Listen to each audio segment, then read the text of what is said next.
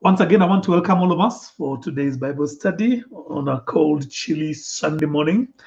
But be that as it may, we are always grateful. Whatever the weather, always grateful. And this happens to fall on Father's Day. Um, I think I started hearing about Father's Day not too long ago, which is um, which is a very good thing, to be very honest. I think we were doing some notes with my wife, and we were saying that for a very, very long time, men were left to their own devices. They were to grow more or less like a desert cactus. You know, the way a desert cactus grows. Nobody plants it, nobody nourishes it. I think that has been, what we've had to contend with for a very long time. But I think things are changing. My daughter, early in the morning, fasting in the morning. And Stacey, you haven't told me Happy Father's Day. You have? Okay. I haven't checked my phone. But Steph called me early in the morning. And I mean, let me just say, it is refreshing and it is good. And every one of us wants to feel valued. Every one of us wants to feel appreciated, loved. Those are very basic ingredients that make life, worth living, worth living. And I must say again, for the last couple of years, maybe 5 or 10, when we started hearing for her Father's Day, and now it's gaining currency, and now the whole social media is awash with wonderful messages, very beautiful, well-crafted messages, just to appreciate the fathers. One of the old but very relevant stories I had many years ago, and probably you've heard me talk about it, and you don't mind me saying it, is a story told of a boy, let's say 5 year old, and a father who, let's say, was a lecturer or a university, person who has carried work back home, and of course he's trying his level best to do as much as he can. But the little 5 year old will not let him because he wants to play with daddy, as 5 year olds always wants to do.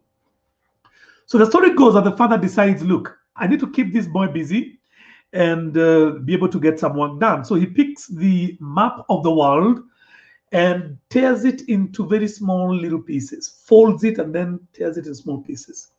And then tells the boy, go to your room and fix this, together, and gives him some sellotape and some glue to try and kind of patch it up and bring it up the way it was.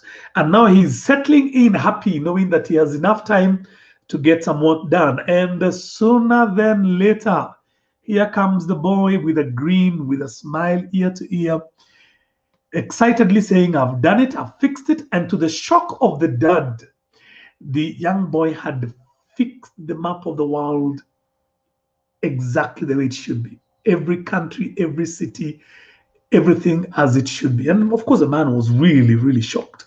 And he says, look, I mean, how did you do it, son? I mean, this is quite a feat.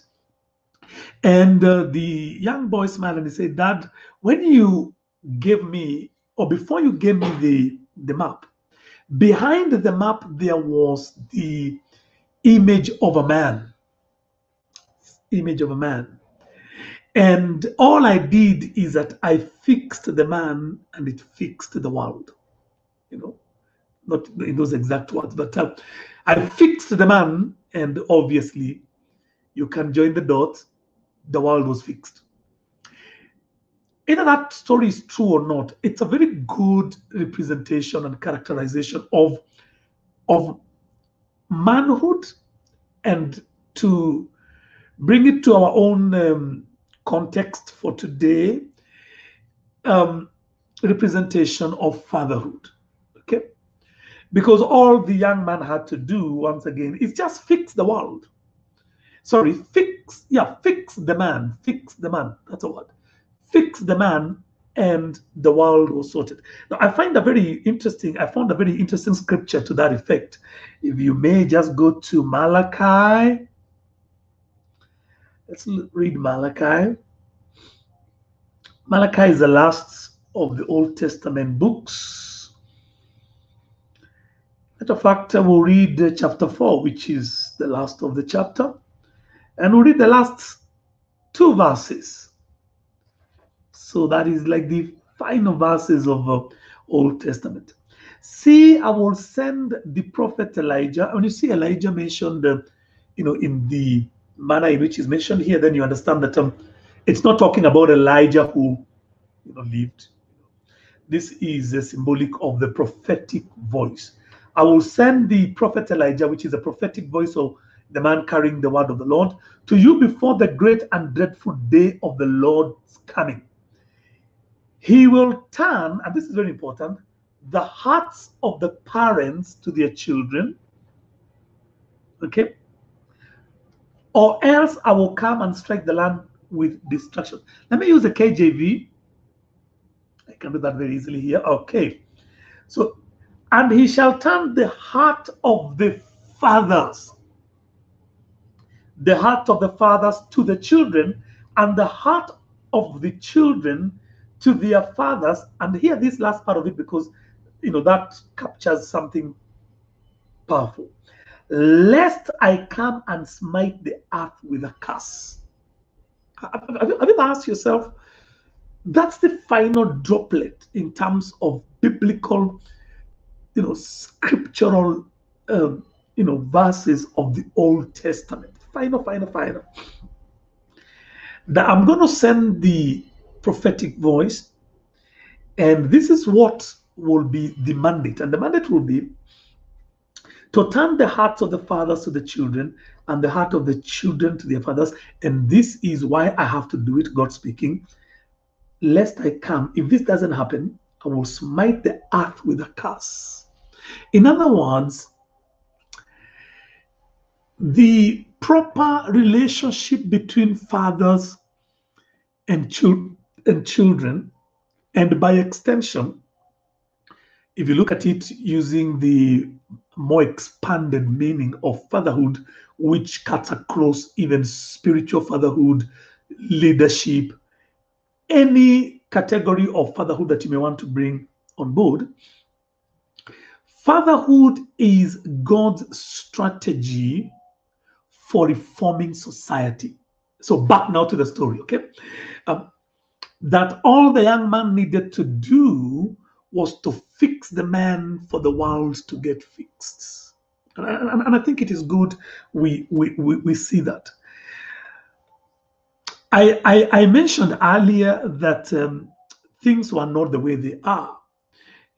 Today we have Father's Day and people celebrate fathers, which, to be very honest, fathers were, and when I say fathers, I'm talking generally men, okay?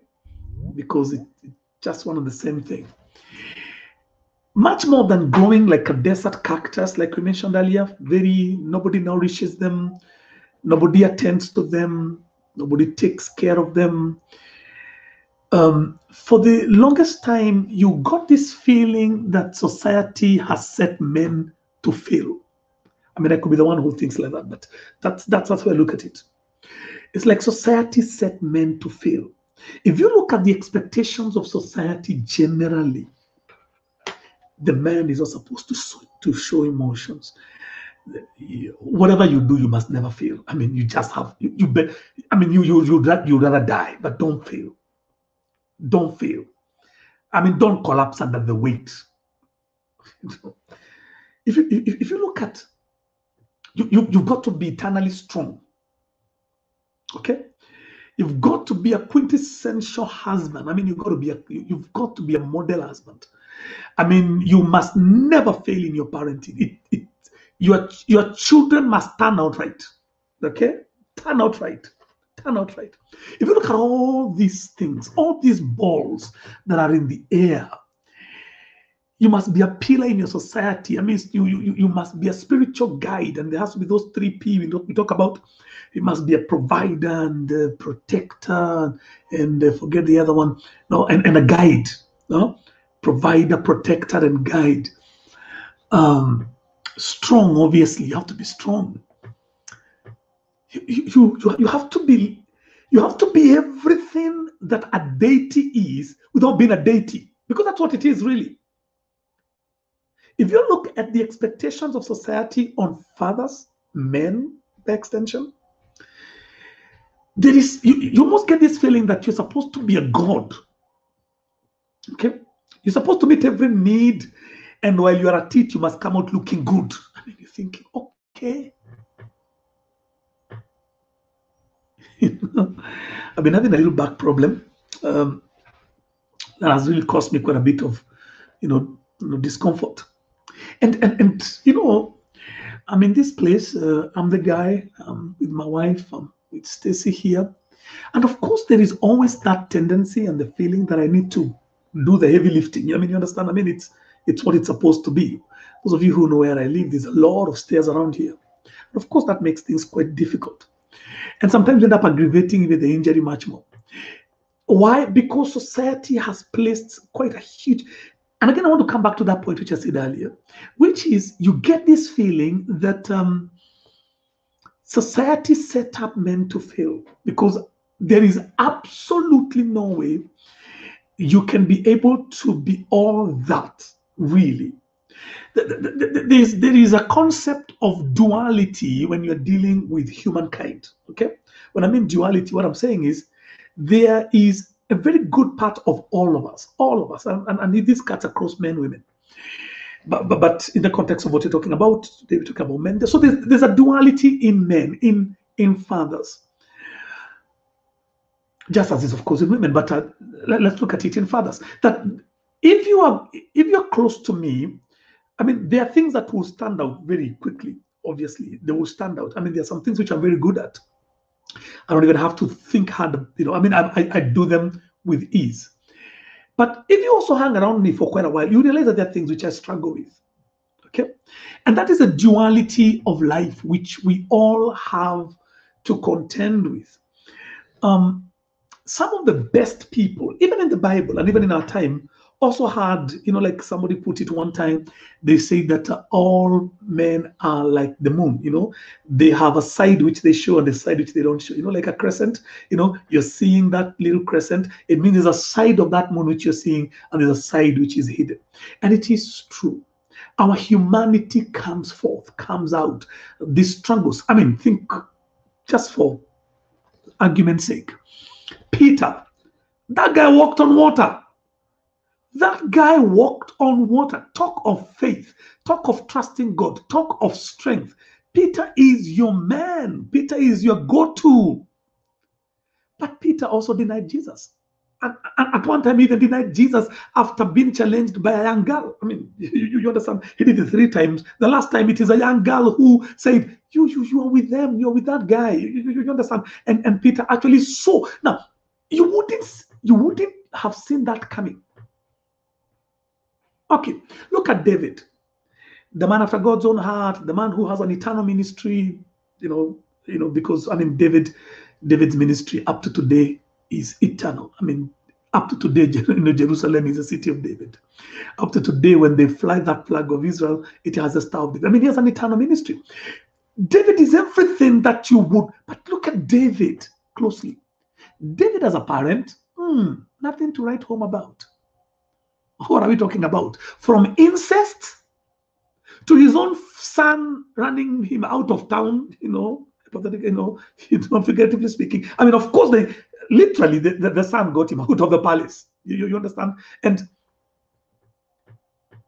I mean, you can't call that model parenting, but that's the point I'm trying to put across here is, okay, one more for good measure. Abraham. For all the many wonderful things Abraham did, and he did, and I can tell you, Abraham shines as the stars of heaven above. He is super powerful. But Abraham kind of got, what's the word we're going to use here? Impatient. It's a good word. Yeah, waited for this wife to get pregnant, waited for things to happen. And of course, one time the wife said, look, I mean, it doesn't look like it's going to happen. And why don't you move in with my maid, and probably you might get something out of this. And, you would expect that Abraham would say, I am a man of faith. Abraham said, where is she? I mean, that's because we don't see him arguing, We don't see him arguing about it. He says, okay, you have a point. You have a point. I mean, well spoken. You touch a vitality there. I mean, yeah, who knows? I mean, it's good to have a plan B. Okay. Now, the point I'm talking about, good people, it's a duality of men. Sometimes when we judge men or judge fathers so harshly, when they have so many balls up in the air, they should never fail in business, they should never fail in a marriage, they should be the quintessential husbands, they should be classical parents, they should be pillars in society, they should have altars in there. I mean, I've never understood some things, they should have a home altar or house altar or something. Whatever it means, and the lead devotion, and all those things are good, please understand. But the truth of the matter is that some things, I mean, they still have 24 hours, some things will drop. My issue here is, thankfully now, again, I'm coming to where we started, we have this recognition, at least, I mean, one day of many days, and I want to tell you, I mean, that is good if you're coming from a desert, from a desert cactus, for that matter. But it feels good to have some attention, towards you and towards our subspecies and this gender that says, we understand and we appreciate. And thank you for putting the weight on the shoulder to do what you need to do to make things work out. Because trust you me, the majority of men try. They really, really, really try. I gave a story one time, and allow me to give this story, again, just to highlight what I'm talking about. And so my wife and I were watching a program one time many years ago. And I can't remember if I watched it together or watched it, and then I told her about it. But it's a program which was on TV, and because you're recording this, I don't want to be too blunt about it. So in this program, it's a women program. The lady who was being interviewed, she's obviously had done very well. She had obviously done very well financially. And so she's doing some business, which is really done pretty well. And now she was being asked how she got it all together. And it was a very interesting conversation. But this is something which I noticed. And I noted, because I think I'm always have a soft spot for men, to be very honest. So she says the way she started this business with 4,000 shillings. Apparently, she has 4 children. Even then, she had 4 children. They were much younger then. And she started this business with 4,000 shillings, and now the business had blossomed, and it was churning out, millions. And at the back of my mind, because this is the way I think, I'm a critical thinker. I try to analyze things. I do a lot of critiquing when I'm listening to people talking. I said, okay, if you have 4 children, obviously you live in a house where you parent, you have to buy food, you have probably school fees to take care of, you need to buy clothes, and the list goes on. If you have 4,000, that's between you and all the riches that God has kept for you in heaven. Who was taking care of the bills? No. I'm pausing for effect. Because in the entire of that, and apparently that program is a Christian program, in the entire of that program, I never had the husband mentioned. Okay, I knew she had a husband. Probably he brought her to this, brought her to the studio. I mean, probably was in the car or somewhere in the lounge, probably watching if it was live. And I thought this is extremely unfair, because somebody paid school fees. Obviously, 4,000 didn't do this job. Somebody bought the food. Somebody took care of all the other things. Now, listen, and it's not that, I am lamenting and complaining. No. I'm simply saying he deserved a sentence. He deserved a paragraph. He deserved a comment. that, hey, look, the only way to shield these 4,000 is because my hubby took care of all these other needs and I was able to concentrate these monies on business. And this is where we are coming from. Where now, let me just go ahead of myself now that I've said that. What do you think that man sitting, probably watching the program, or maybe parked somewhere at the car park, or maybe at the lounge, probably he brought the wife because this was a great event where she is, celebrating success. I mean, don't you think he thought something? Because I would. I mean, if my wife here was to go on and say, "Oh, I got this and I did this," and I would wonder. I mean, a lot of that resource must have been shielded by somebody else's resources, and they deserve a mention. Okay. And that's where we are coming from. So when I say that we are happy for Father's Day, is because we're coming from a place whereby, men kind of just were supposed to just manage. You're not supposed to have emotional. It's like you don't even have emotions. You're not supposed to have emotional problem. I mean, it's only the other day people started saying, okay, be in tune with the emotion. It's okay to cry. It's okay to express your feelings, and now we are comfortable doing it. We're coming from that cultural or social, background whereby we were supposed to be very stoic. I mean, you're supposed to, hang in there, hang in there, Before my dad died, I have one very interesting memory. And I think we had gone to bury my auntie. And my dad was really emotional. And I think I gave this story one time, or maybe it happened. I think I must have given it, unless I'm mistaken. And I remember when we got to the car, we're talking about my auntie, and he began, the way you choke with your words, and it's only me and him. And I noticed the struggle. He even apologized for showing the emotion. I thought, that's your sister. I mean, that's your blood sister. I mean, and I think my auntie was a firstborn. Yeah, she was a firstborn. Yeah, and that's my dad is a lastborn. So you can imagine the kind of relationship which they had. In any case, my auntie lived with us in Nairobi for a very long time. She lived in the same house. She never got married. Okay, she got married, and then her marriage didn't work out very well. And then she came and lived with us and took care of us for a very long time. And so they had a very strong bond. My father and her sister and his sister were very, very close. And so when he choked and the words couldn't come out very well and he was a bit teary, I noticed that he really struggled. Now, and this is where we are coming from. I mean, I would notice much later, before, as age caught up, and all that. My dad died at 90. He was always a strong guy. So say, for example, we're coming from up country, which used to do quite a lot. Almost say every other 2 weeks I would go up country.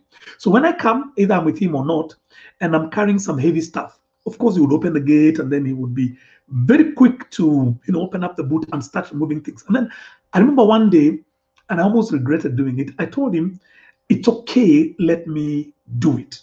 One, because I thought it's heavy, and I mean, I can't remember what he said or he implied, but I got a very distinct realization, very clear, that he didn't want me to, imply to him that he was incapable of handling or taking care of himself, or because he's used to doing these things for us in any case. You understand? So he's a strong one.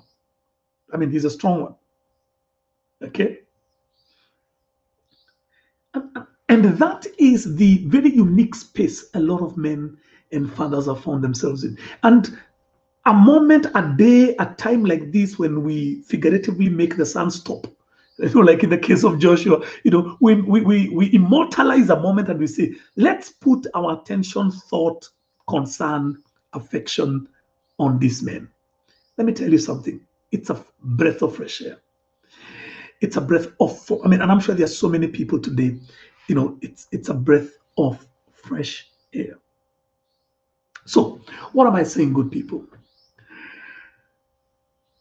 That the concept of fatherhood and the fathering, which I'm using, in the expanded definition, because fatherhood can exist as mentors and leaders and what have you. It's such an important thing. Remember the verse which you read earlier? If you don't mind, I can read it again for that we stay on the same page. It says in Malachi chapter 4, verse 5, behold, I will send you Elijah.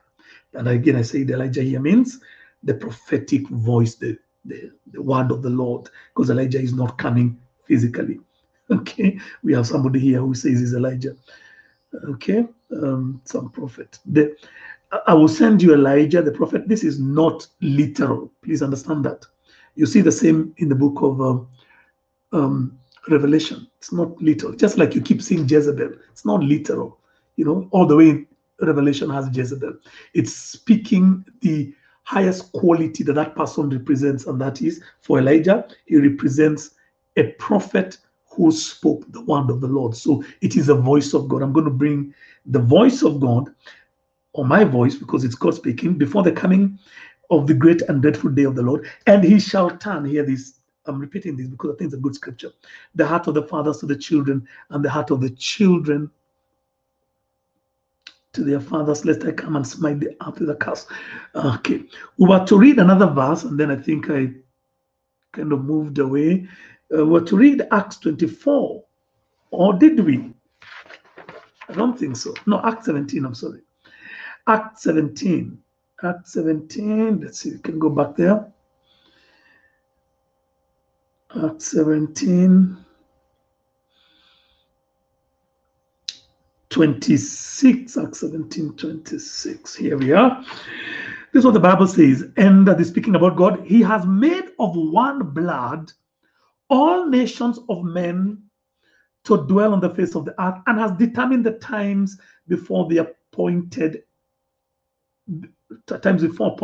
and the bounds of the habitation. If you use a different translation, and I can just randomly look at any, New American Standard, where is this? 26, 24, 26. And he made from one man. One man. And you know who that one man is? That's Adam. That's a father. That's fatherhood. That's a progenitor of human society. How do you call it? Okay? Of our race. He brought it forth.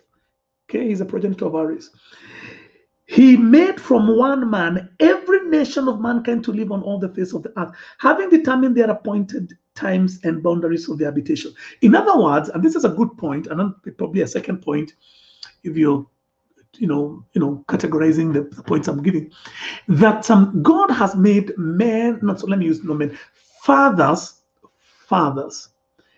to be the foundations of society.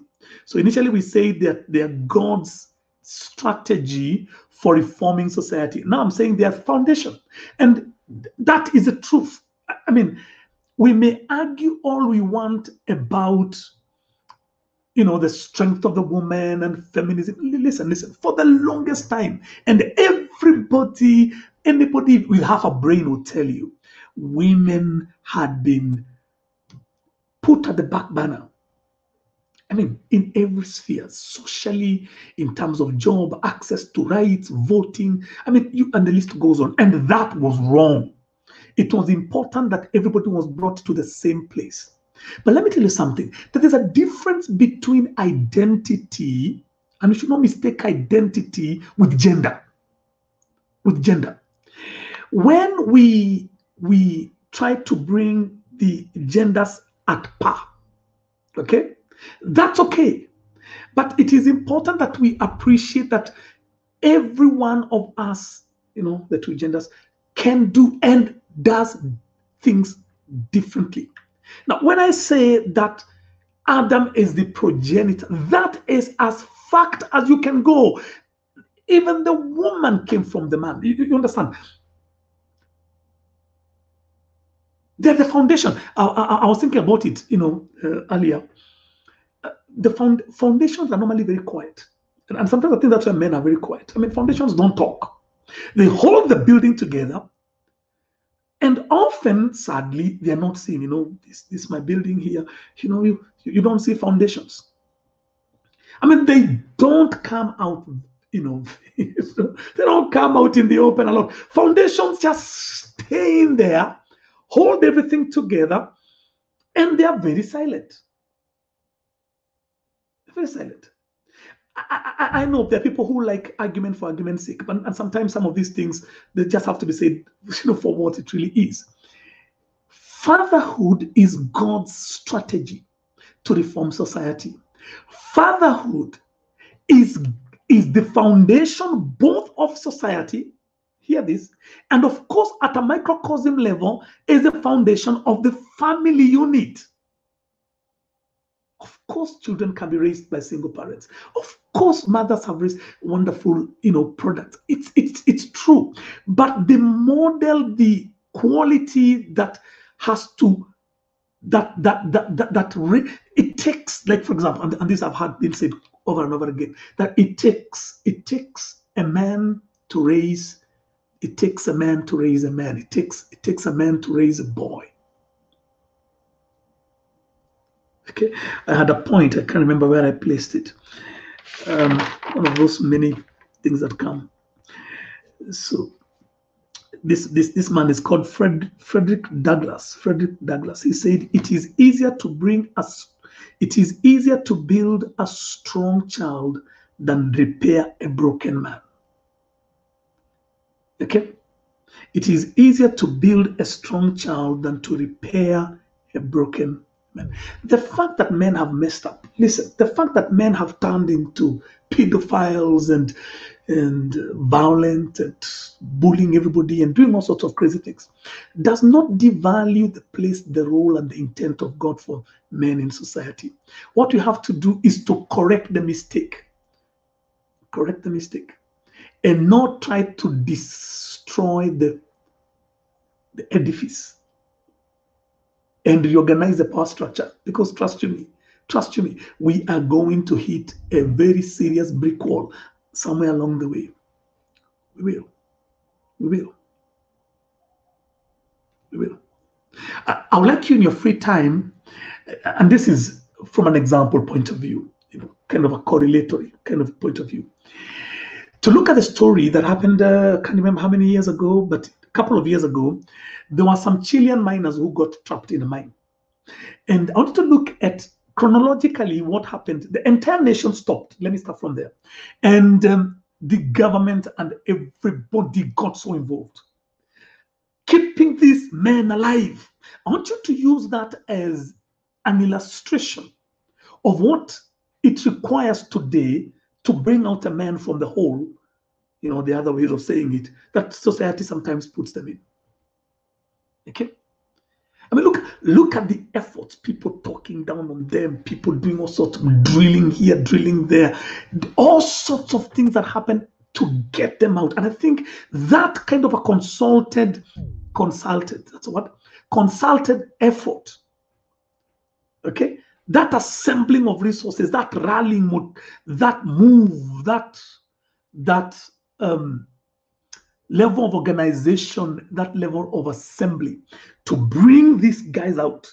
For me, I think figuratively speaking is what we need to do to bring some of this. Because trust me,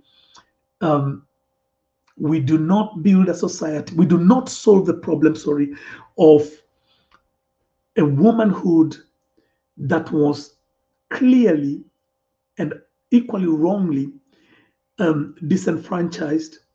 We cannot bring that woman up by destroying the value. God is an equal opportunity God. Both have to be winners. Both have to be winners. And I say that because I have two daughters. I mean, and I want the best for them. I want opportunities for them. I push them. I mean, we work together. Whatever it is they want to do, I will support them. Okay? But equally so, there are sons out there, there are boys out there whom we have to do what it takes because they have such an important place as a foundation. Because when they marry, they will be the foundations.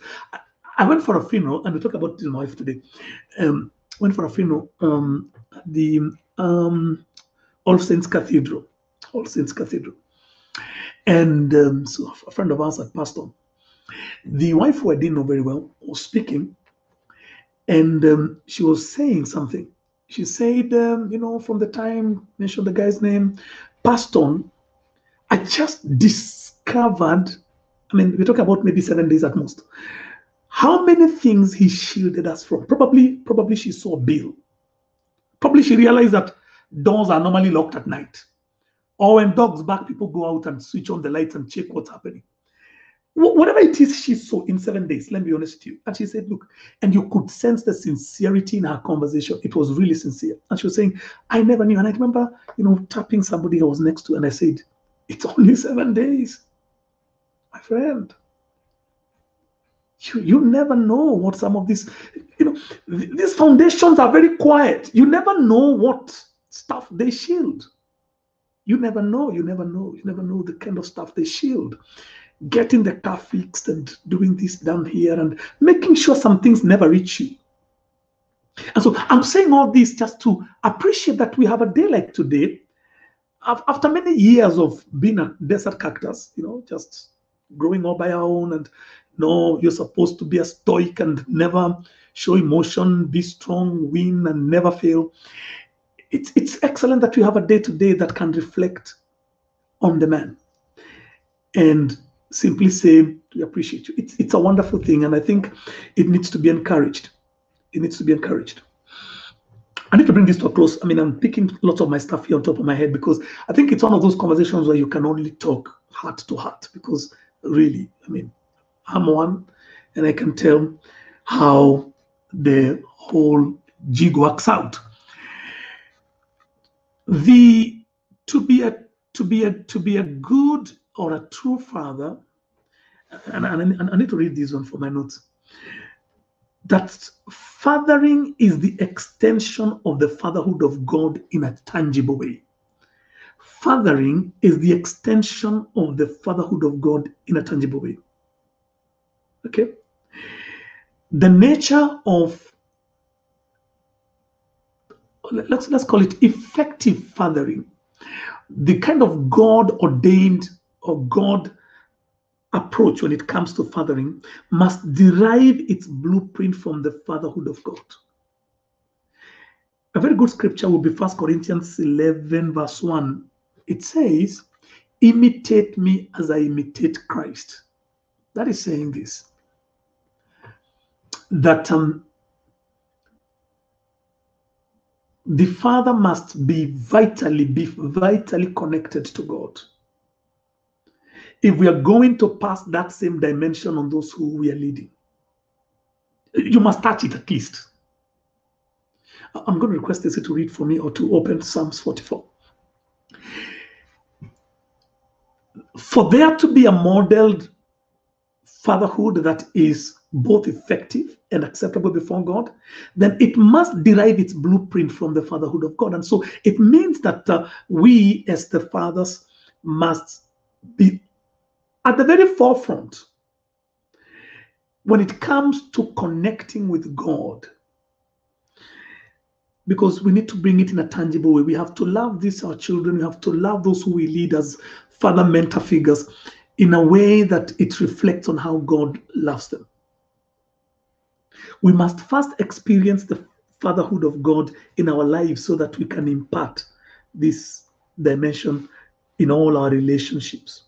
We cannot father properly if we have not been fathered ourselves. It's a very good point, which I'll finish with. But I want to read Psalm 44, Stacey. This is Psalm. Let me use my phone. Let me use my phone because I want to use different translation. Okay. Let's do Psalm 44 as we bring this to a close. And thank you for all the wonderful messages that have been sent to all the many fathers out there. I believe it is a spiritual or a spiritually defining moment. Psalm 44, I'm going to be there in a jiffy. Here I am. Okay. Psalm 44. I'm using NASB. Let me use them. Okay. I'll use it. Still okay. NASB. Let me use New American Standard. Oh God, we have heard with our ears. Our Father have told us. I like that scripture. We have heard with our ears, so you can tell who is talking. Yeah?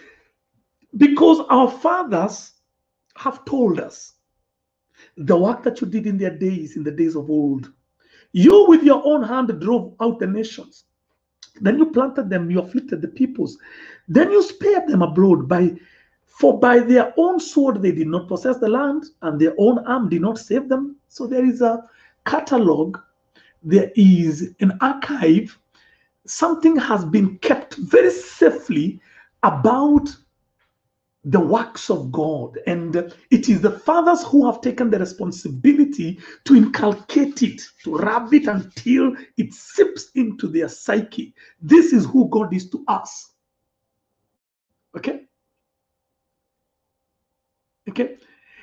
And that's why, if you remember, when we used to have our in-person meetings, I kept on telling, let your children come when you're having praise and worship. And I kept on saying this all through the years. Stay with them. I know they look like a destructive, element, but let them see you and let them see your character in God's presence. Let them see you desperate, because you are desperate. Let them see you need God. Let them see you worship God, because these things are modeled. You can spend the entire day talking or years telling a child what to do. But I tell you, ultimately and eventually the child will do what you do. I don't want to go into that. So let me finish the scripture, because I thought we had touched something here. Then you planted them. So sorry. I'm in verse 4. You are my king. Now I want you to notice how the pronouns have changed. So where did we start? Our fathers told us. Okay? We had. Now it has come to you are my God. Very quickly from the God of my father to becoming my God. I mean, it's just 4 verses away, chapter 3 verses away. More correctly, more 2 verses away. If you take chapter 1, we have heard our fathers told us. After they told us 2 verses away, that same God has become the God of my, you are my God. The God of my fathers has become my God. I'm saying this because I believe that we have a duty and a responsibility. I believe that duty and responsibility is challenged every day by a society that is doing its utmost best to besmirch the place, the role, the responsibility of the father. I believe that it is not something which is happening just out of chance and happenstance. I believe it is calculated. I will even venture and be more bold and say, I believe it is a conspiracy. I don't believe in a lot of conspiracies, but this one I know. The family unit is a big stumbling block to some people who may want to eventually capture a certain aspect of human society. And they deliberately and strategically have put in place certain measures over a certain period of time so that you come to a position of unigender. You know what unigender is? Unigender, where you kind of fuse and mesh in both genders to the point you really can't tell a man and a woman. They become persons, just become people. Okay? And all this using very crafty, clever, philosophical, debates about this and the other. But the truth of the matter is, God made, let me put it this way, and this will shock you. If you study just the nature of how things function, beauty comes from diversity. I'll even go one better, and this one you can do in your own free time. Diversity brings strength. Man and woman being different makes us strong. And you have to study nature. I watched a fantastic football match yesterday. I mean, does it matter that one player is very good in scoring? What if everybody played like him? Who will guard the goalpost? Okay. Who will be the goalkeeper? Who would defend? I mean, the diversities of each and every player makes a team strong. And that's how nature was put together. The idea of fusing and bringing a unique gender kind of and thinking that that is what is going to bring about change, it's actually we are posturing for the inevitable destruction of the human species. Somebody carries a pregnancy. Somebody plants a sperm. Somebody has a little more muscles than another. And so for that reason, he naturally does certain things better. You follow? You send him to war. He's more better there. He has more testosterone. He is more driven in a physical, muscle brawn way. He is. You need him. You need him to protect the country. You follow what I'm saying? It's vital. It's important. He needs to put some steel on that boy's spine. He needs to. Another person brings the soft aspects of power and influence. The other one brings authority. This other one shows you how to tactfully get your way, not necessarily having to brawl everybody in the street. All I'm trying to say is that all these elements are very, very unique. I remember, Stacy, I should not be talking about your age. Okay. Stacy will be turning 23 in October. Okay. And Stephanie has already turned 25. Right? Okay. And I remember when my kids were growing up, there's a way in which, and it was very natural. It's not like we sat down and scripted it. There's a way in which Madame Rispa here, my wife, knew when a matter needed to be escalated to my attention. And almost always it was a last resort, because chances are it will be handled, it might end up a little violent, and it will probably end very quickly. Let's use the English terminology, short and brutal. But the matter was solved, eventually. It's a strategy. It's not the best strategy for starter, but it's a strategy. And there are times on Sunday, I'm sorry, I'm keeping you. No, Sunday. On Thursday, we're having this very nice Bible study on Thursday. And I don't know how it came about. We're talking about how sometimes church has been made, kind of a marketplace of sorts, and, how we need to be a little bit more aggressive. And we just can't be nice. And those are not the exact words we used, but that was a sentiment. And I was saying, look, by the time you start complaining that a man of God, has chased somebody from church, etc., I said, have you considered Jesus who made the whip? And I was saying, most of these men of God are actually very tame. I mean, Jesus made the whip and people ran, because if you look at that man's visage, that man's face, you could tell he's going to do it. You talk about zeal. Actually, the Bible says, zeal for your house has consumed me. I mean, the man chased people. And I was saying, look, sometimes you need different strategies for different times, different strengths. The lady will be very wonderful in influencing the situation, and the guy may be very good in the authoritative aspects of raising the family. And all those things are important. Diversity brings strength. I need to finish. Okay. Okay, a few more things we can say, but I think we don't have the time to do so. It is already 3 minutes to. And I think I'm done. Most of these things on top of my head. But thank you for your many wonderful, happy Father's Day wishes. And on behalf of all the men who are here, and there are quite a few. I see Carrie, I see Alovi, Kemboy, Musa, quite a few of the men who are here. Thank you so very much. We appreciate it. I think even John is here. Okay, great. Thank you very much. God bless you.